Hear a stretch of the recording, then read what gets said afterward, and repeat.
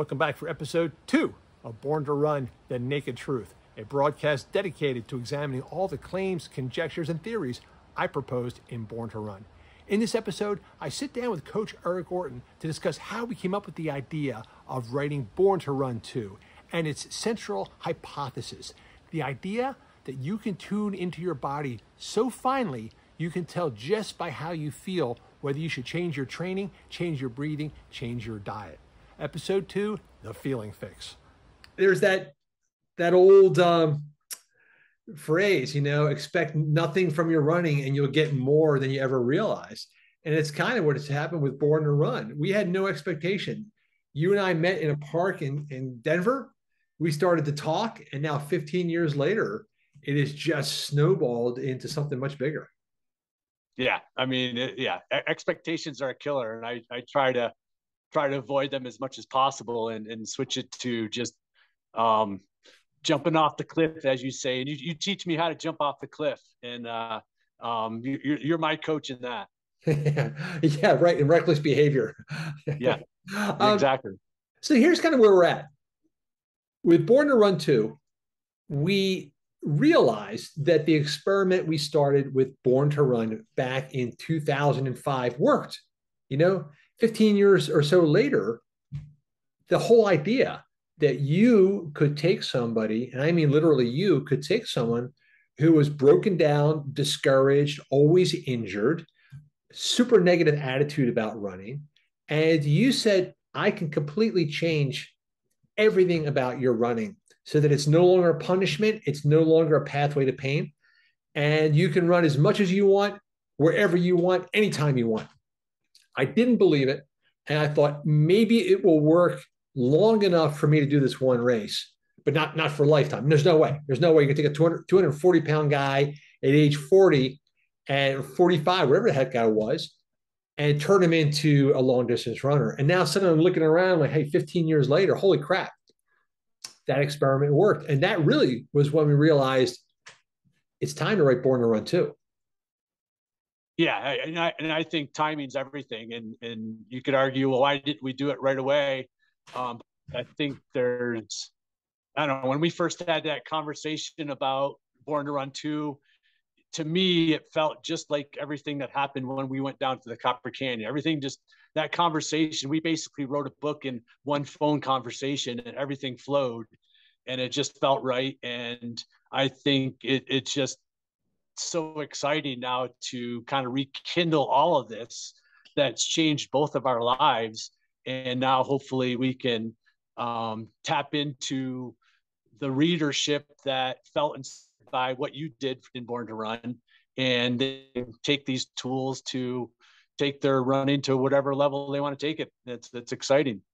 Yeah, and I think the thing for me was, after Born to Run came out, I was just bombarded by messages from people saying, like, what do I do? What shoes should I wear? How do I adapt to barefoot running? What should I eat? And I'm like, oh, dude, I'm not that guy. I know the guys, but I'm not that guy. I felt like I was still in the experimental stage myself. I felt like the guy in the back of the plane, like, hey, the pilot had a heart attack. Can anybody land the plane? Like, all right, I can land it this time. I don't know how to fly. I just got the plane in for a landing and everybody survived. That's where I was when Born to Run came out. All this was brand new to me. At the time I was researching Born to Run, I'd never been to an ultramarathon. The only ultramarathon I'd ever seen was the one I was actually in. And so this world was still very new to me, and I didn't know if it was going to last. And secondly, the other thing about it, though, Eric, is that I feel like we have now learned a lot more. Things that were theories in 2005 now to both of us feel like fact. Well, and that's why I'm a coach, is that, I love, just like I believe every runner can continue to get better as they get older. There's always a way to get better. That's how I view coaching. And that's what I love about what I do, is that there's always a way to improve upon how I coach. And, you could argue that it's maybe taken me 10 years of doing camps and coaching people in a lot of different situations to come up with a way for people to truly be coached in how to execute run form. Lead, think about leading with the hips, and that's what this will do. That translates to running, even though, again, we're not locking our leg out when we run. That's what I'm excited about, is that how I matured as a coach, even from your success 15 years ago to now really package this up in the ultimate training guide. Well, it's interesting because I think in some ways this is the dream coach-athlete relationship, because I would assume it's very rare that someone comes to a coach and says, hey, can you coach me for a result I want to see in 15 years? People come to a coach and say, hey, I got this race coming. Hey, I got this problem. It's all relatively short term. Here's where I am now. I need help to get to here. And I'm saying, hey, can you help me get to, here? And on top of that, we have such a good friendship that I can tell you, I ain't going to do that. If a coach says, hey, you should do these 5 things, and people will privately say, I'll do 3 of them. I ain't doing all 5. I'll tell you, hell no, man, I ain't doing all 5. You better make it 2. And I think that has created a good working relationship in a way where I become every man. I'm all the people out there that are the real life case scenarios of what people will really do. And so what should be done, and I'll definitely tell you honestly what I will do. Well, and with that, the psychology of learning how to get you to do something that you don't want to do, but in a way that you will do it, in a way that's fun. Yeah. And that was, to me, the challenge of what you presented to me with the book of how to whittle things down to make it as efficient as possible, to make it as fun as possible, and that the majority, hopefully millions of runners will do. So let's give the perfect example. I remember this conversation we were having. So for you, the gospel, the 2 pillars, it's foot strike and cadence. Figure out how to meet the ground with your foot and how often. And that's really what running is all about. Foot strike and cadence. You figure that out, you're 90% of the way home free. But it could be either very complicated or very simple. Most people oversimplify it by saying, oh, well, it doesn't really matter. You run the way you run, your natural gait, don't tamper with it, just buy a different shoe. Or you can super overcomplicate it. You can get a metronome and, figure out exact, beats per minute. And what I was telling you is, I don't want to do any of that. I don't believe in the fancy shoes, but I also don't want to get a metronome. And I don't want to measure stuff. I don't want to videotape myself. And so we pushed each other to come up with a way. How can we get everybody to figure out perfect foot strike and cadence in a way that it is impossible to make a mistake, and yet it is so fun that you want to do it anyway? And that's how we came up with the Rock Lobster Run Form Fix. Exactly. And that was the fun for me of writing this book, was those aha moments and that creative process that you and I had back and forth of, hey, you challenged me to do it in 5 minutes. And I'm like, well, let's get music. And that led to, okay, P52s. And Rock Lobster, it's the perfect 90 beats per minute.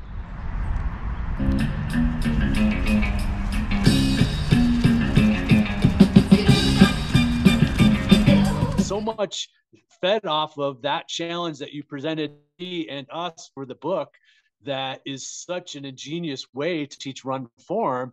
But more importantly, that, getting back to what you were saying, that so much focus on run form is learning how. Well, it takes 5 minutes. Then you put all the other fun things in play to make it take hold through a lifetime.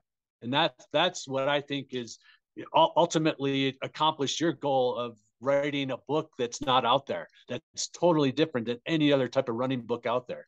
And like we heard in the last podcast, we achieved that. Yeah. And it's it's difficult because it's so tempting to sort of geek up on stuff, that there's always a technology which will provide an answer, provide the input. And what what we wanted was to get everything by a sense of feel.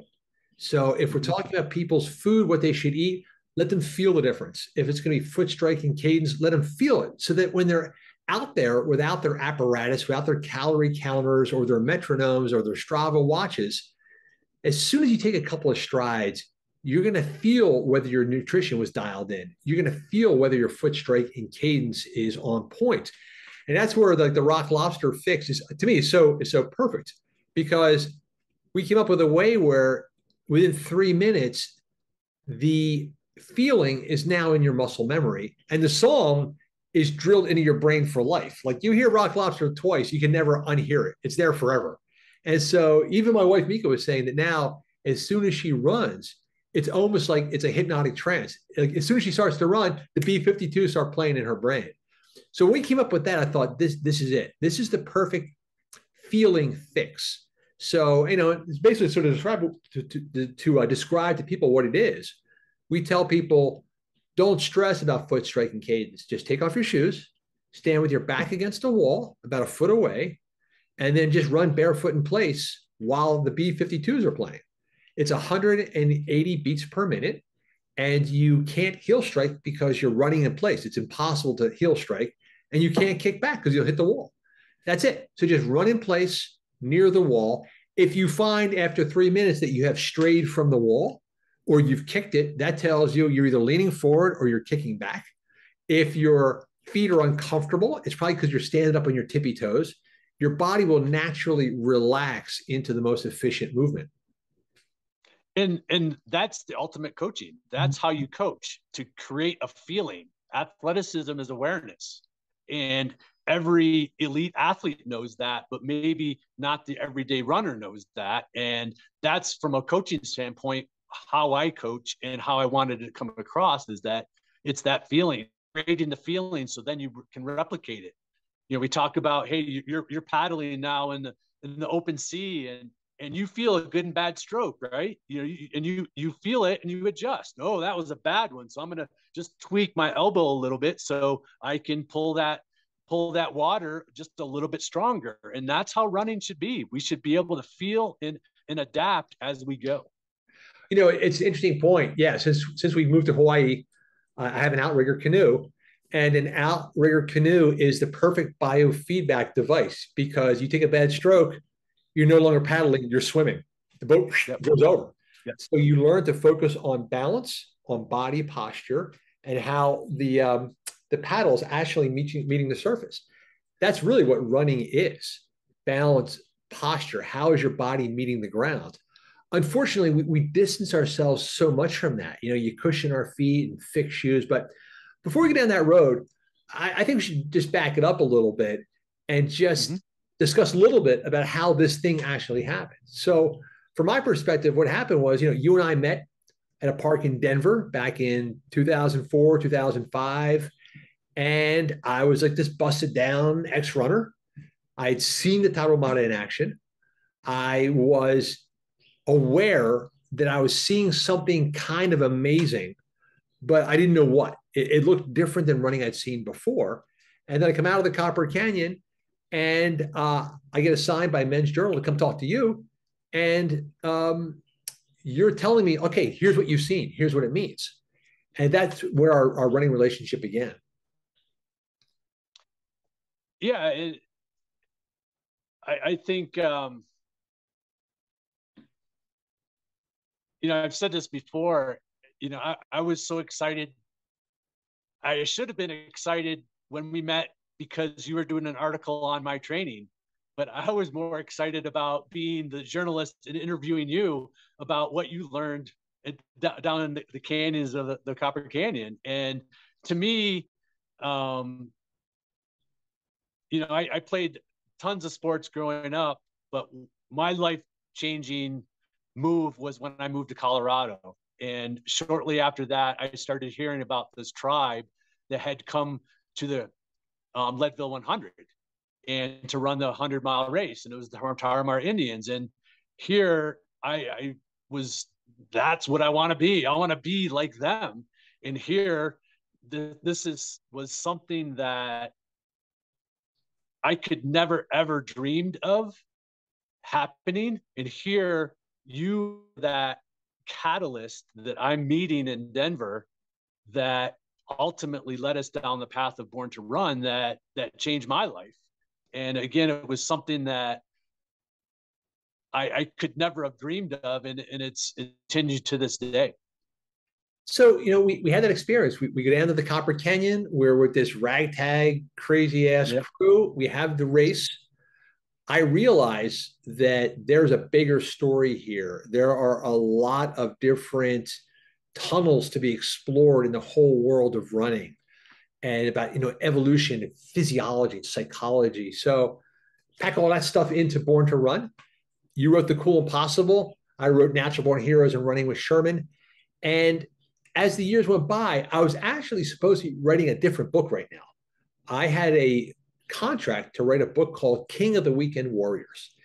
And that book was actually going to be a response to David Goggins' book, the David Goggins sort of mindset that, running should be the test of your toughness, that you should leave nothing out there.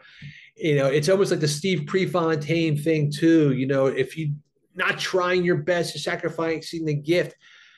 And I feel like this whole mentality has seized in running that should be equated with pain and toughness. And my attitude was, that's the worst mentality whatsoever. Running should be associated with joy and community and happiness. But if you tell that to runners, you almost automatically discredit yourself. If you tell somebody, hey, it's a fun run, well, that doesn't count. If you're laughing and happy, well, that doesn't count. And so I was going to write this book called King of the Weekend Warriors, where I was looking at guys that I knew, men and women, who are super high performing athletes, yet their attitude is just joyful and fun. They're having a good time, and yet they're performing at a very high level.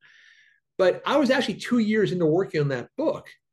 But as I was writing it and researching it, something was nagging at me, and I kept thinking, I'm writing the wrong book for the wrong reason. I am not sharing information because I feel like it's what people need to hear and the story that I want to tell. No, I am responding to somebody else. I'm trying to win an argument. And I thought, okay, that's a terrible reason to write a book. So I dumped that book and I thought, okay, what is it that I want to share? And that's when I realized, because every day I'm getting this message. I think I opened my inbox and there's like 15 more messages from people asking me for training advice. I'm like, I'm not. And I thought, wait a minute. It's been 15 years. Maybe the time has come to actually share the stuff that I have now proven with my own body works. So I called you up and go, hey, dude, I'm thinking about doing this book. And you're on board. No, I still remember that phone call. I mean, literally, it just flowed. We essentially wrote that book in 45 minutes. I mean, not literally, but we had the core of it. And I think that just, talks about just how you're in Hawaii, I'm in the mountains. We kind of come from different perspectives, but we always meet in the middle with that ancestral fitness and performance that we love to share with people, and I love to learn more about it. So I just think it's a great partnership, and I'm just honored to that you called. And I just feel like this it is a really special book, and we nailed it. And because of we started this podcast with, hey, we don't know what we're doing. Well, what happened when we started writing this book? We went to California to do a photo shoot to get photos for it, and it completely changed the whole direction of this book. It didn't. What's interesting is, that thing where I keep telling you, pushing you to jump a little bit, and we'll figure it out way down. But I think it's one thing to jump blindly. It's another thing to be pretty confident that you know what you're doing and then jump to test it. And I think that's where we were. I felt like we were onto something and we knew it early on. And the point you made about the ancestral techniques, everything that you and I find interesting and worth pursuing is something that's been around for a long time. There's nothing that's new that interests me at all. Even to the point of heart rate monitors. I understand why a heart rate monitor is an extraordinarily useful tool. But it's a tool, it's a piece of technology, it's a thing we've added. What I like is, well, show me something that's actually been around for 10,000 years. If it was effective for, Caesar's centurions and the Tarahumara, and it's probably effective today. And that's where you and I united, was that everything we want to explore in the world of running, if it has a 10,000-year pedigree, it probably works. So I think we had a sense of exactly what we wanted to say and how. But the cool thing was, we knew we were on a short timeline, so we had to arrange these photos quickly. The photos actually had to come before the book. So we put together this crew, thanks to our friend Luis Escobar, in a nudist ranch in Colton, California, because our friend Pat Sweeney said, hey, yeah, here's a private place you can shoot because, it's a nudie ranch. But what was so fascinating was we get these runners together of every age, race, ethnicity, lifestyle, put them together and realize, oh my God, like this very things we're talking about are true. Like the problems we're seeing, they have them. The hopes that we see reflected, they have them too. Yeah. And that's, I mean, that may have seemed new to you, but that's what I've seen the last 15 years, and that's where I'm excited for this book, because regardless of the type of runner that's out there, everything in this book is aimed at helping everybody in their own way, but our bodies are meant to work one way. And so therefore, this is going to build such a great foundation for any type of runner out there. And we saw that in Colton, California. There was so many different types of runners there, but they all needed something in some way that it's going to lead them to better running. Yeah, it was a fascinating thing to witness, because we quickly went from theory to proof right there. So you and I talked on the phone for 45 minutes. Hey, here's our theories. Here's what we're going to put in the book. Here's the free 7. Here's how we're going to approach running dysfunctions. And then a couple of weeks later, we're at this photo shoot, and you're putting these runners. There's non-binary runner. There's an elite mountain racer. There's really good road racers. Putting all these runners through some diagnostic exercises, and we're like, holy Christmas, look at this. This person is struggling with glutes. This person has a quad overfunction. This person has a cadence problem. And to the point, though, you have like Jenna Crawford, an extraordinarily well-conditioned, really great athlete, yet, glutes have been deactivated. Karma Park, who has an 8-year running streak, has run every day for 8 years, yet you said, man, I would love to get my hands on Karma's calves. Like Karma's need work. And it was in that moment I realized, wow, the theory we have about how we can help runners, we're putting it into practice right now with these people from all over the country.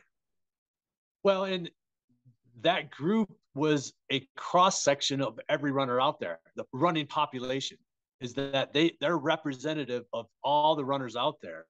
And that, again, that's where I'm excited with the book, especially with dysfunction. You bring up dysfunction and injury. We really just debunk the idea of is in a lot of ways, is that most injuries that we've been brainwashed are injuries in the running community are essentially something that we can rectify and aren't really injuries. It's just something that we can, if we understand what's going on, we can take that away.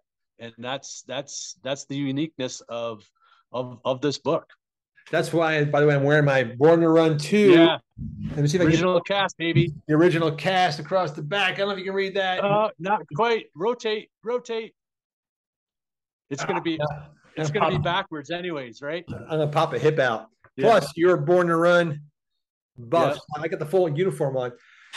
So I think ultimately what it comes down to is I felt like we could create a running book unlike any other book out there, because the starting point is not that every other running book out there basically anticipates at some point you're going to run into trouble. If you don't get the right shoes, you're going to get hurt. If you don't do this training, you're going to get hurt. It's always sort of like running is this thing you can sustain for a while, but ultimately it's like dealing with nitroglycerin. At some point, there's going to be an explosion.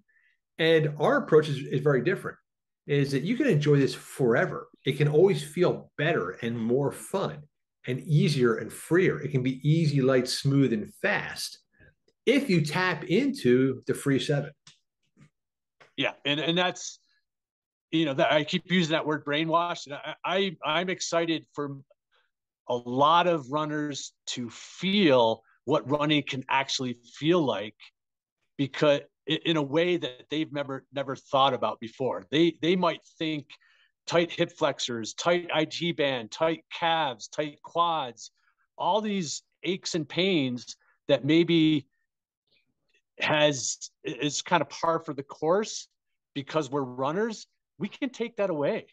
It doesn't have to be that way. And that's where I'm really excited for people to start to feel that, that it's like, wow, running can really feel good. And the more we run, the better we can feel. What a concept. Every step should be a good one, and every step can be a good one. And it should feel better the more we run. And I think the first step to that is, if we accept this model that running long distances was the first great natural advantage that humans had in the world, if we accept that as a fact, then we're on our way. So the idea was that, 2 million years ago, humans were these puny, hairless creatures. We didn't have fangs or claws or muscles or speed. We couldn't swim very well. We couldn't fly. So every other species out there had a natural advantage except us. And even our brains weren't very well developed back in the early days of our evolution. So what were we able to do that allowed us to survive? Run long distances. We have bodies that are vertical as opposed to horizontal. We have bodies that are designed to spring along, to move lightly. Our bodies are full of elastic recoil tendon. We're tightly wound with rubber inside, like a golf ball. We're hairless for a reason, because our bodies are covered with sweat glands that allow us to vent heat by perspiration instead of respiration. So a horse, a cheetah, a donkey, they all have to pant in order to cool off. A dog has to let its tongue come out of its mouth in order to cool off. Humans vent heat by perspiration. So this is our advantage. The one thing that allows us as Homo erectus to survive is the fact that we can run long distances. So that's an evolutionary fact. Well, now take it a second step, which is that, okay, well, this is what we're good at, then it should feel good. If a fish decided, I really don't feel like, if I swim too much, I'm going to get hurt. I better go to the swim specialty store and learn what to do with my fins, or I'll get hurt. There'd be no fish. Running should be as natural and joyful for us as swimming is for a fish, as flying is for a hawk. So what happened? How come we took this thing, which should have been joyful, and now it becomes unpleasant and a forced response to our eating? What happened? I believe what happened was immobility. Our ability to conserve energy, by using technology quickly outstripped the change to our bodies. We still have these caveman bodies from 10,000 years ago, but now we have, pick this little rectangle up, push a button, and now suddenly nutrition is arriving at my door. I don't need to go out and look for it. I don't have to fight it. It just arrives. And so a brain, which is dedicated to conserving energy at all costs, has now met up with a body that wants to use energy, and the brain is winning out. So now the question is, okay, well, how do we get back to that early lifestyle, which is healthy and encouraging of running, but in a practical sense where we're actually going to do it in the real world? Okay, folks, now you know why I'm so excited about this book and why I was so excited to partner with Chris for this book, because I'll rip off the practical knowledge of the coaching and the training, but then you get an amazing story like that. That's this book. Okay. I'm just sitting here spellbound listening to this story. And that's what you're going to get from this book, is that you're going to get all this practical coaching stuff, but then you're going to get an amazing story like that. And sorry to get off, but that's just, I just got a dose of what the book is about. Yeah. Well, then you give me the dose of, like, I raise the question, like, well, how can we do it, Eric? So, and then you tell me how. So, yeah. like in the first place, so we had this idea that there are these 7 sources of free energy. So any system that needs to function where it's like do or die, it needs to have multiple backups. So, if humans evolved to run, well, the only source of energy just can't be food, because what if there's no food? You're toast. There have to be multiple backup sources of energy. And so by speaking with you, I realized, okay, there are these 7 ways of adding energy to the system. And they are, let me see, I remember them all, the free 7. So it's food, form, fitness, focus, footwear, family, and fun. You nailed it. And all 7 of those are not detriments from running. They're actually energy sources. Yeah. And I love that they're all energy sources that go in, that feed into this running engine that we want. And again, how you pull in the stories of each chapter of the free 7.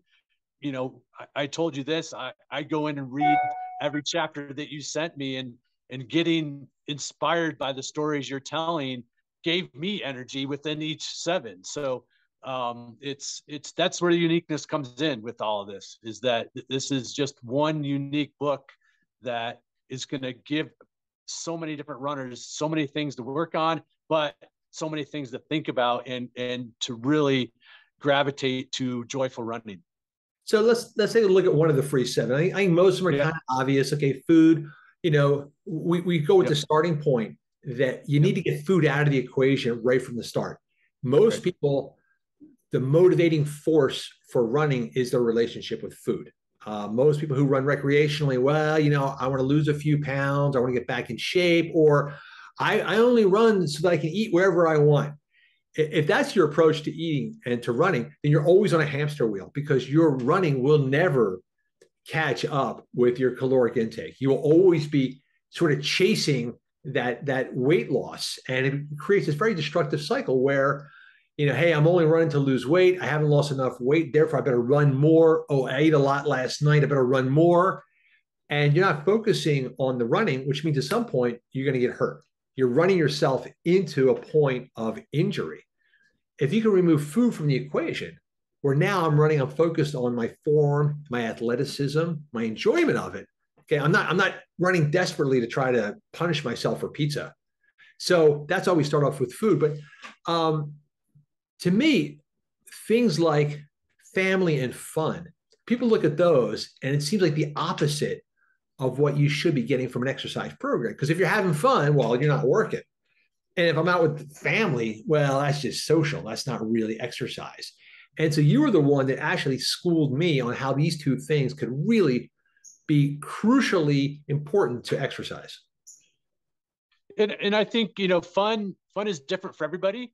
And I think that's part of the awareness of starting to understand what fun is for you and not someone else. But ultimately, when we include other people in our running, whether it's at the track or we went to the Pioneers and Trailblazers, on our sneak peek tour, and there was 150 people there working really hard at the track. But then what did they do afterwards? They're breaking out the coolers and they've got the hill and they're dancing. And that's all fun that goes into what, we that will kind of keep us going and give us that free energy in how we want to use our running. And go ahead. I was going to say, what's very interesting about Pioneers and Trailblazers in Boston, they had so much right going on. It was crazy. Number one, this was a group devoted to runners of color. The idea is people who might not have felt comfortable running on their own through the streets, they provided a family for them so that people who might have been apprehensive now feel welcome and supported. Number 2, this is a track workout. Track workouts are worldwide devoted to misery, to solitude, solitary effort, and discomfort. So what did they do? They created pace groups. So we were doing, was it 440 repeats, right? Right. Doing 440 repeats, but they're broken up by pace. And there's always a charismatic person who was the pace leader, who then became the sort of the den mother of that pace group, who's watching out for people. So suddenly your group is now subdivided into a smaller group that's also cohesive. And we're now identifying, hey, we're the 10-minute mile runners. We're a family together. And then as you run, as you're finishing your 440, the faster people are there waiting for you. So they're cheering for you. So, if you feel embarrassed because you're an 11-minute a miler runner, you're not going to feel embarrassed because the 7-minute milers are screaming for you. So they created that sense of family. And then fun, there's laughter, there's joy, there's music. They started line dancing, they ordered pizzas. To me, this is the brilliance of a running program based around family and fun, because I don't think I had more fun that entire week than I did that night. Right. I could not have sat on a sofa in the evening doing anything that would have felt better than running with pioneers on a Wednesday night. And just the camaraderie. I mean, the before and after of just mingling with people. And what I liked was that there was actually, we use that word family, kind of loosely, but there were actually families there with young kids following up their parents on the track and running and having fun with smiles on their face. And to me, that's what running's all about, and how you begin to teach what running can really be to the next generation. And, so yeah, it was the magic pill all bottled up in that one event.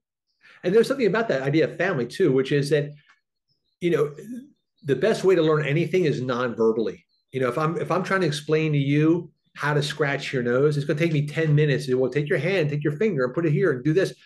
Or I can just scratch my nose. I can show you. And so nonverbal education is far more effective than language. And so, the Taramana know this too. How do they train kids to run? By running with the kids, creating a game where the grownups and the kids are playing together.